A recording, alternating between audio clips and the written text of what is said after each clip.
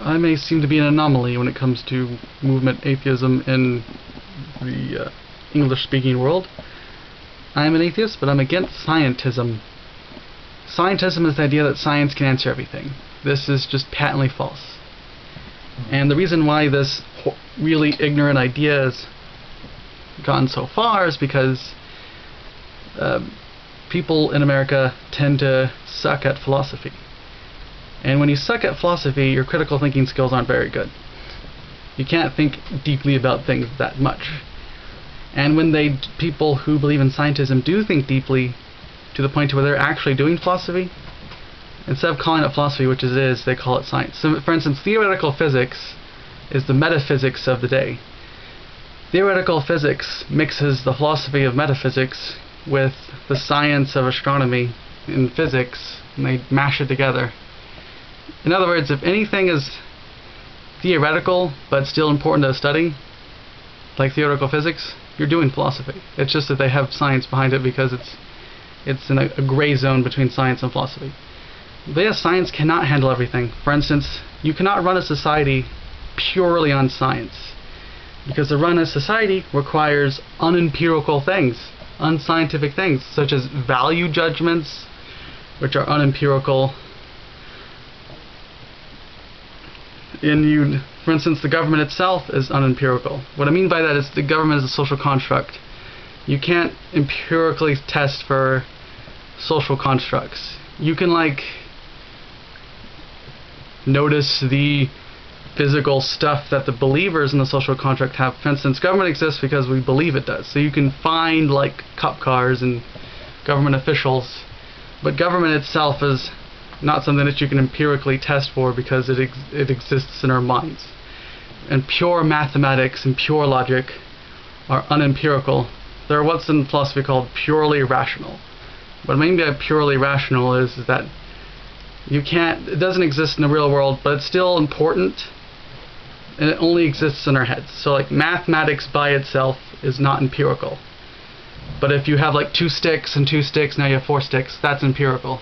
You get what I mean? So math by itself is not empirical. It becomes empirical only when you connect it to the real world, or you connect it, at least theoretically, to real objects. And pure logic on its own is also not empirical, because it's purely abstract.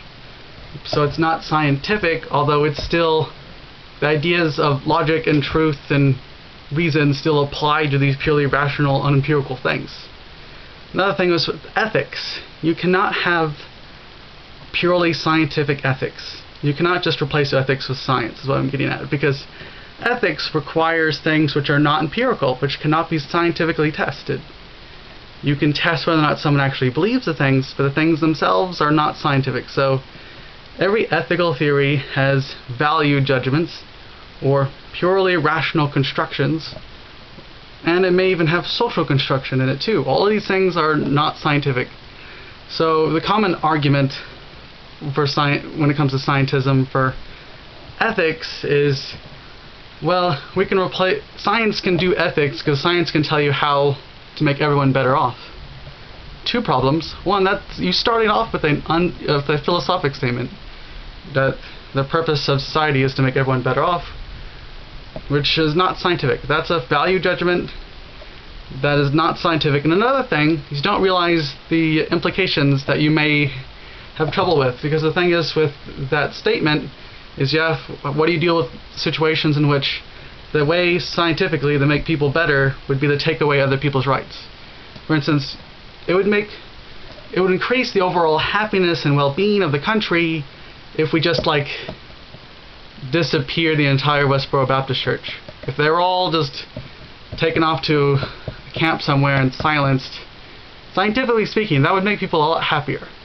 The overall countrywide happiness would be good. So not only is it a cover for a philosophic position called utilitarianism, which people are so philosophically ignorant that they probably don't even know what utilitarian is while they're proposing it through their replacing ethics with science idea. And secondly, they don't realize the implications of what they're saying. Pure utilitarianism will lead to these weird things, and you either hard-nose it and say, yes, I do believe in it still, and we should disappear the West Baptist Church because I like everyone better, or you have to change your idea to something less radically utilitarian, because replacing ethics with science does lead to a philosophical position of radical utilitarianism, so you don't escape philosophy like you pretend to do, and you lead to these extreme cases that you're not even realizing exist. So yes, scientism is dumb. It is bad. Being against scientism is not the same as being against science. When it comes to scientific empirical questions, which, by the way, empiricism and science were invented by philosophers. By the way, the entire framework and starting point was from like Hume and stuff like that. So yeah, being against scientism is not against. So when it comes to scientific issues, when it comes to an empirical question, science is the best to handle it. If you want to know how far away a star is, science will tell you that. If you want to know if the universe is expanding, why it is that some stars are blue and some are red, or celestial objects or whatever, some are redder, or that's science. But questions like, should we start colonizing other planets? That's a philosophical question. Any should question generally is a philosophical question. And if you analyze anything enough, you're going to get in the philosophy territory eventually. Which is why I think that we should either respect philosophy and have science do its thing, and have philosophy do its thing, and respect both and try to develop both, or we need to just rebrand philosophy as a type of science, and if you do that, then scientism makes sense. If you rebrand philosophy in the purely rational and the unempirical as a form of like radical theoretical science, then scientism would actually then cover everything, just about. Like, there's still a little pocket that I don't think it'd cover, like poetic stuff, like English departments, like it still might have trouble dealing with that, but I think if you did that, then scientism makes sense. But until philosophy counts as a science, scientism is just ignorant. And I wish more atheists would realize the fallacy, the faulty reasoning in scientism.